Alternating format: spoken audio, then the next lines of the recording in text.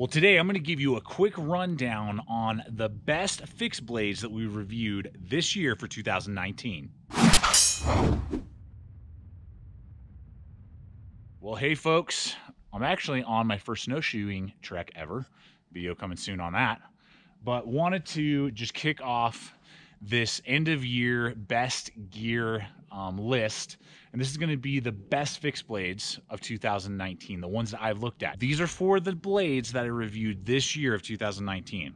So starting January 1st, every fixed blade that I reviewed up to this point of the year, I've contemplated, considered, and made the best of list. Pick the best ones that I feel like I found from all those that we've tested and reviewed this year. So these are the cream of the crop. These are the best that I find value in, enjoyment in, or uniqueness that make them rise above the rest. Because we reviewed some really good knives, and just because it doesn't make this list doesn't mean it's a good knife. It just means that these are the cream of the crop. And folks, as we jump into it, I'll have links for you guys over to Amazon, Blade HQ, GP Knives. We appreciate when you purchase through those. If there are any of these blades that really stand out to you that you feel like you want to purchase, we appreciate it when you purchase through those, as well as all the other links that we offer to you, regardless if it's to Mystery Ranch or 511 Tactical or Knockaround Sunglass Company, whatever they may be. Check those out below as well. Got lots of sick gear, and we always appreciate it when you do decide to make a gear purchase to use those hyperlinks. So with that, let's go ahead and take a look at the best fixed blades of 2019. All right, we're going to kick things off with a knife that I have been really enjoying all year, and that is the Tops Knives Mohawk Hunter.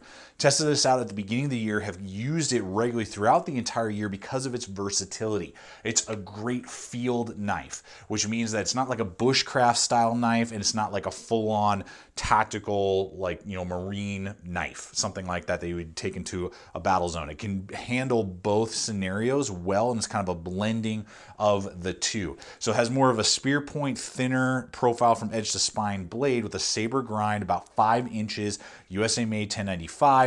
And it has a great edge geometry, so it's really tough and strong and can pierce really well, but then it still has the angles to be able to do the finer cutting, like a feather stick to help you start a fire, to make some notches and triggers, make spears, those type of things, and even open food. If you were doing some sort of game prep, it has a grind angle that it splits the meat rather well when I was doing food prep with it. And just overall performance, I was happy with that blade shape to kind of be a jack of all trades, utility, woods or more urban environment, utility environment profile. It works really well. And the handle being a little bit larger, still narrow, but long, which is good for my large size hands. And I was a little concerned it might be a little clunky, but it actually feels really good because of the thickness that they gave it. And I can use it for a long period of time, meaning without it fatiguing my hand and not giving me any hot spots or cramping. And because of its pretty basic kind of broom handle profile, you can hold it in different grips and it's not going to cause any hot spots, but still give you good traction for heavier, harder use. And then it comes with a Kydex sheath, which I prefer, but if you like leather, Tops has their aftermarket leather sheaths for about 30 to 40 bucks, and it will fit inside those as well. So it's kind of regardless of how you prefer to carry your blade, there are options for that without having to go and make a huge custom leather order or Kydex order. And between $115 and $120 price point wise, you're getting a great USA made knife with micarta and Kydex, and then for about $30–40 more, you could go leather if you want. And it's a great performer for kind of a do everything lighter weight field knife. I think it's a perfect blade to start this list off because it's been an awesome and one of the best fixed blades for 2019. So what happens when you're looking for a bushcraft knife and you don't want to spend the money of, say, like a Mora Garberg and high carbon, but you want something with a little better sheath, a little bit better designing than, say, a more heavy-duty companion at around 20 bucks. You're looking for something in the middle. It's kind of tricky. It's hard to find that sometimes. And this year, Condor released the Pterosaur, designed by Joe Flowers. This is a design that he's been working on for quite a while. And this, I believe, hits this beautiful sweet spot of about $40 to $45. You're getting a 1095 high carbon steel blade, Scandi ground. You're getting a full tank construction, but still keeping it rather lightweight and thin at just around 1/8 of an inch thick, about a 4-inch blade. You're getting polymer handle scales or handle design with the full tang running through it. You're getting a really good polymer sheath that's ambidextrous with a little dangle option, and just really, really well designed. 90-degree spine, lanyard hole. I mean, it's basically everything that like a more heavy-duty companion is, but with all the upgrades that you would have to either modify or custom do yourself and spend at least that much, if not more. And it's basically everything that the Mora Garberg is, just slightly less fit and finish. The Mora Garberg, you'll discover in the video that we did, has better fit and finish overall and some more sheath options that are out there. So that's something to consider. The grinding was slightly off on one little side of the pterosaur, which was easily fixed. The lanyard hole with the polymer is kind of a little goofy. You got to really push the lanyard through just because the polymer wasn't fully molded around the lanyard hole properly. So there's a little bit of quality control that you lose compared to a Mora Garberg, but it's almost the exact same performance and everything else that I'm seeing. And definitely in many ways outperforms your Mora heavy-duty companion because of the 90-degree spine, because of the lanyard hole, because of the upgraded sheath. So, and arguably, even though at that size, you're not going to be beating the heck out of them, the full tang does arguably give it more strength, though you can stick a heavy-duty companion in a tree and stand on it, it's not going to break. So I think it's this amazing sweet spot for just about $20 more than a heavy-duty companion. You're getting a lot of knife, and definitely has to make this list because it's a great little bushcraft blade for under 50 bucks that will do a lot of work and give you a lot of features that is an in-between area that Mora doesn't always hit. Next up, this knife I've been really digging. If you're looking for premium and almost like mid-tech level blades, if not mid-tech level, the Guardian knives from Bradford in general are awesome, but particularly this Guardian 5.5, I was super pumped with. I took it on a multi-day backpacking trip as my belt knife, and I loved it. I think it's a great hiker knife, backpacker knife, because it's lightweight, coming in I think at around like 7.5 to 8 ounces, but you're getting, you know, a 5-inch blade. You're getting CPM 3V steel, which is a phenomenal steel. Love that steel. There are all kinds of different washes and coatings on it. The fit and finish is always superb on every Bradford, and I've probably had 6 Bradford knives over the years. With it, the high saber grind, I think you can get some full flats too, give you different options. So you're getting kind of like a medium-sized blade, but really lightweight, so you're able to cut down on ounces. And then the handle ergonomics are a dream. They're so comfy. There are no hot spots. There's lots of good palm swelling. There's even some traction on those G10. And I think they have some micarta versions out there as well. That just feels great in the hand, so you can use it for a long period of time, and it's not going to cause any sort of hot spots or problems. And it's a more generic, I will say, profile compared to the Guardian line that doesn't have the 0.5 after it. Basically, the 0.5s are more of a generic knife design, and then like the Guardian 4, the Guardian 5, the Guardian 6, those type of knives have their designated finger choil, which is very unique to Bradford knives, which are great blades, but they're more designed for a particular type of grip. This has a more natural profile for those people who prefer that. And so I think it hits a great performance level. Now this is going to run about at $260, so you know it's definitely on the higher end of prices that you may be looking at in knives. But I think for the 3V, the fit and finish, the designing, the ergonomics, it's really good. Now the only drawback that I saw with this is that the stock leather sheath had very low retention of the knife itself. It just wants to fall right out and just doesn't really retain the blade very well. There are Kydex options on the Bradford website for around $40 extra. So it really, in my opinion, if you're going to go with it, you're going to want to upgrade to either a custom leather or their Kydex that are available. So that puts it right around $300. So it's just something to consider there. But the knife itself really performs well and is one of the best blades that I used this year, and was a dream when on our hiking and backpacking trips that we did, and particularly that overnight multi-day backpacking trip. It would be perfect for people looking for a fixed blade that do that on a regular basis. Next up is a knife that I was not even expecting this year, but I believe having owned, I think, 4 or 5 versions of the Cold Steel SRK. I believe that this to date is the pinnacle of not only material but design for me and what I look for in the 3V version of the Cold Steel SRK. Now, the SRK is, you know, synonymous with knives and outdoor stuff, and it's been around for so long. Designs have been issued to Navy SEALs in the past. It definitely is more of like a utility field knife, absolutely.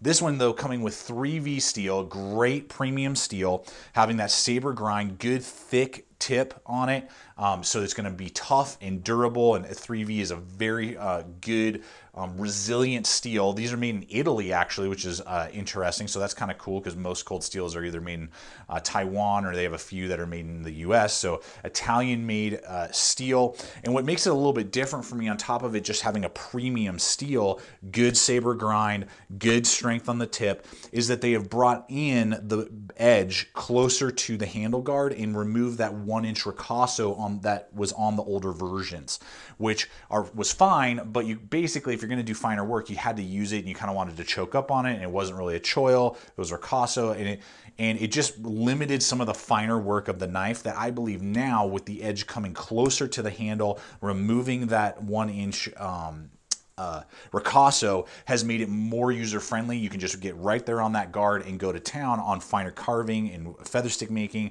and notching, and it's more user-friendly without feeling like you have to choke up on the blade. So I really like that. You got your polymer sheath that works really well, and right around $150, you're getting a premium steel, great handle ergonomics, you're getting that polymer sheath, and it's just an overall amazing package that they've fine-tuned over the years that I feel it just hits so many sweet spots. If you like the design and you prefer field knives, this is an awesome, awesome option, and definitely has to make this list. Next up is a knife that's got such a cool profile. It has to make the list because I gravitate to it, and it's a performer as well. This year we discovered the Work Tough Gear brand, and I purchased the Lanzetta, which is a really unique blade. It's got a recurve, big belly. It's about 8 inches, really well balanced, under a pound.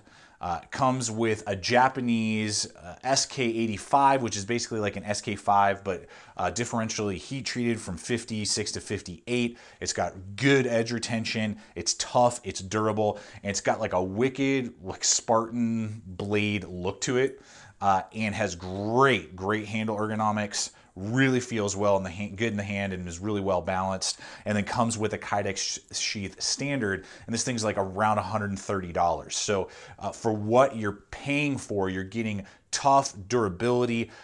It's got a really cool profile to it. In my collection, because I have so many different blades that oftentimes they kind of look very similar. This looks different, but still performs really well, and you get really a sick, well-balanced blade that you don't feel on your belt if you're doing a day hike, but can do some pretty decent hacking and chopping and splitting, and then still have the nimbleness to do fine carving and whittling and feather stick making to help you start a fire, 90-degree spine. I mean, it's sick. And if this profile is a little too crazy for you, they have lots of other designs now that they either use their SK85 steel, or they even do, I believe it's K110, which is like a more premium version of D2 basically. It has a little bit better, and I think it has more palladium in it.